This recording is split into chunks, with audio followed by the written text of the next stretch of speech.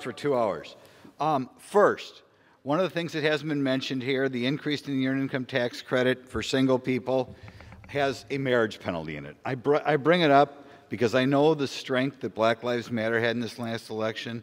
I know it's a group that it doesn't like the old-fashioned family.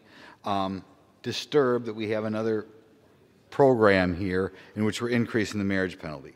Second thing, we have loan forgiveness on farms based on ethnicity.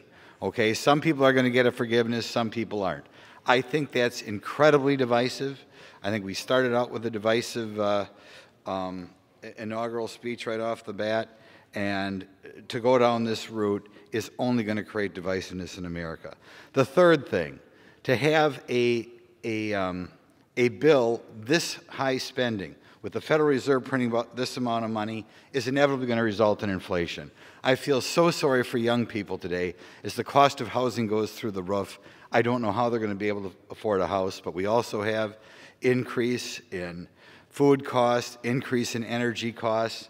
I don't want to call it the Joe Biden inflation, but I'm afraid that's where we're headed.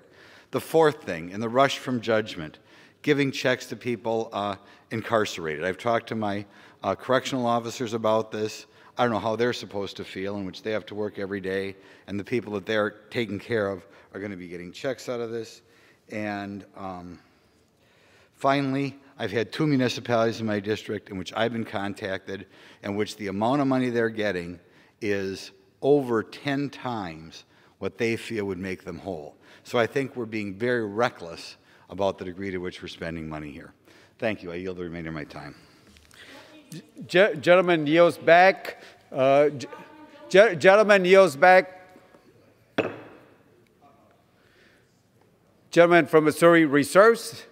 Gentleman from Kentucky is recognized. Mr. Speaker, I now yield 45 seconds to the gentlelady from the Virgin Islands, Ms. Plaskett, a distinguished member of the Budget Gentlewoman is recognized for 45 seconds. Thank you, Mr. Speaker, and I hope my colleague from Wisconsin will not leave at this time, as he's talked about Black Lives Matter. How dare you say that Black Lives Matter, Black people do not understand old-fashioned families.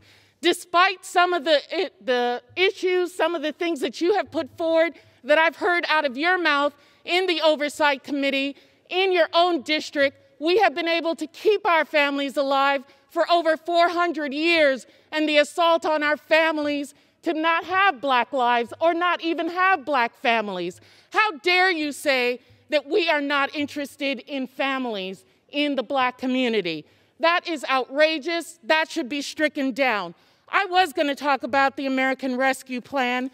We know that this is going to provide relief to not only Black lives, Black Americans, but all Americans, that we are interested in children and in their welfare. And at this time, I yield back. Gentlewoman yields back.